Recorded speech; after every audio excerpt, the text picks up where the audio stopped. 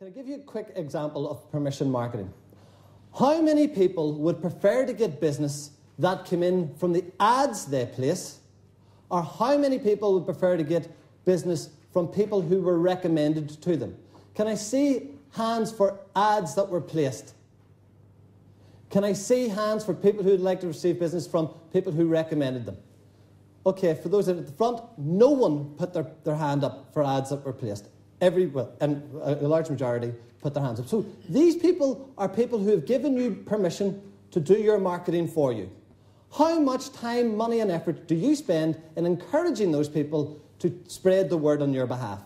We're going to be taking a look at a lot of examples, and that is permission marketing. Talking to those that are listening, getting them to spread the word on your behalf, ensuring that you're tuning up those people and making sure that you're getting the best business. And the internet is great at this. The internet is rubbish at mass marketing. It's really poor at it. But still, we try to quite often take our traditional methods and force them on the internet.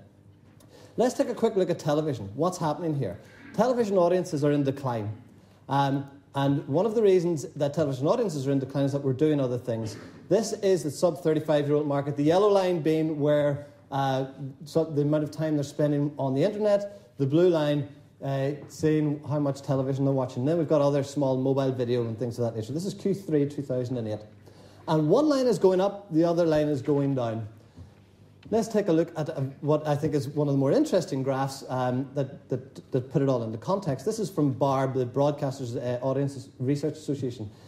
Way back in 1981, ITV had 49% market share. That meant, well, 49% of people, if we advertised on ITV, we could be sure to reach half the TV viewing audience.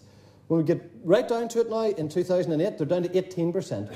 Why? It's not that Channel 4, Channel 5 or anything else is coming at their lunch. Other has. This black line illustrates other. We're now watching the plethora of multiple channels that are out there, time-shifted channels, the TiVo channels, anything that we want to watch that enables us to skip the advertising, and it reduces the revenue-generating power of this mass medium. Next, we're going to take a look at newspapers. I use one example here, which is the Belfast Telegraph. The Belfast Telegraph actually has had a year-on-year decline. The actual people who are reading the newspaper version are dropping dramatically. Our Sunday newspapers in the UK, the readership is down 50% of what it was 10 years ago. Now, we're not consuming less information, we're just consuming it differently. The argument isn't anymore about, is marketing budgets shrinking? What's happening is marketing budgets are shifting. And the cool thing about the internet that we all have to really grasp, I think, with permission marketing, is what the key to this is that we're connecting the searcher with the sought. And if you can link up someone who has a requirement with someone who has a product or service, it's a match made in heaven. Noisy old advertising doesn't do that. It throws enough to find some to stick, whereas very targeted connection with people who have a requirement works extremely well. And this is a book by a guy called Geoffrey Moore. I don't know how many of you are familiar with it. What happens is this is your customers. This is the bell curve of customers. And just to abbreviate it, we typically try to feel that we need to market to the mass market. And the reason we want to mass market is because we want everybody to know about us. What Moore argues very successfully, and what many of the leading companies around the world have done, is they start talking to people that are listening here. And if you're really lucky, they'll tell someone else. And if they're really lucky, you will start to come up this curve. If you take a look at an iPod, I had an iPod in 2001. First iPod ads ran 2 years ago. You'd think this thing's new. It's not new at all. But I remember the launch of it.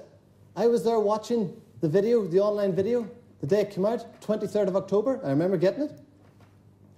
And this is what it's all about. Talk to those that are listening. And if we can talk to those that are listening rather than shouting at those that are not, we will find that we'll get our story to spread.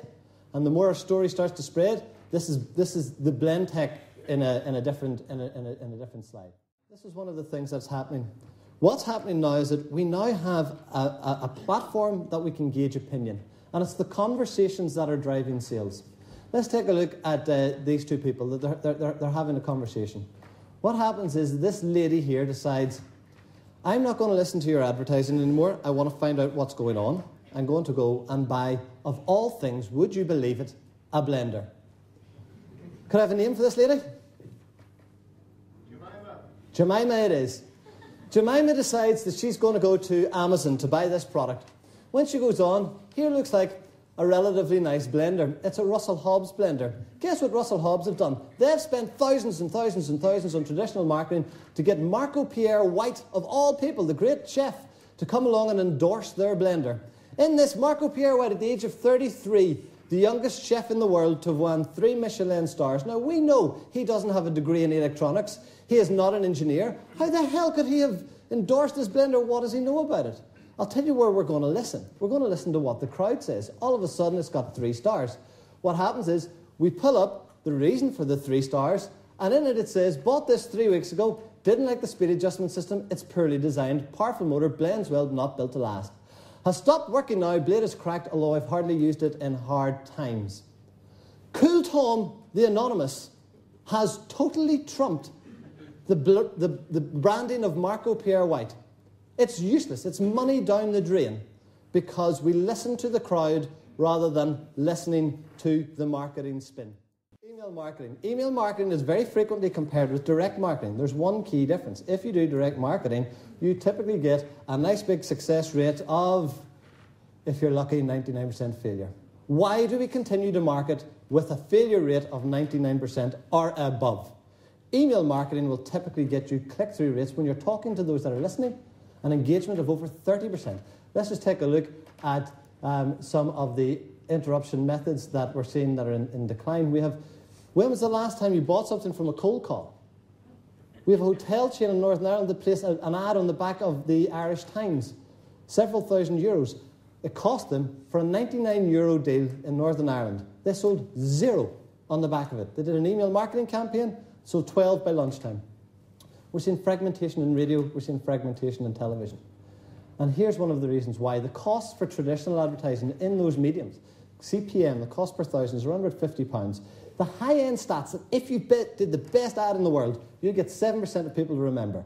That's £750 for every 1,000 people, and you've no asset built. You want to do it and talk to these guys next week again? Go and spend another £750. These guys still haven't taken an action yet. You take a look at the cost of email marketing, £25 per 1,000, 30% engagement, it's £83 per 1,000 people you're engaging with. And you have a big asset built. You have their permission to talk to them again. You have their permission to engage with them further. And the question then is this: if we were to take a look at the costs of offline marketing with online marketing, an ad in a business magazine, 500 people, £500, it goes out to 10,000 readers. If you're lucky, 700 people remember your ad. If you're really lucky, 5% of those people then engage with your ad. You spend £500 to get 35 people. How much are you willing to spend on your list building strategy for talking to customers that are wanting to listen? How much are you willing to spend on your editorial and getting your copy right to ensure that the message that you're sending out is engaging and compelling? And quite often we look, because we send emails out within email marketing, and it's because when we do it day to day it's free, we think that our email campaigns should be treated the same way, but we don't put a value on the relationship with those customers. We will gladly pay for these 35 people, £500, but we will not gladly pay £500 to get consent of 35 people to continue to market to them. And I think that's a shift that we've got to overcome. Here's one of the reasons why. Because this is how email is quite often perceived, and this is why email list rental doesn't work. How many of you have thoroughly enjoyed the Queen and King of a third world country emailing you, asking you for your bank account details? They happen to have $1 trillion, which randomly they have picked you to put in. So you can understand the chain mail, and let's just call it the pharmaceuticals email. How many of those do you get that you're actually happy about? And the answer is actually none.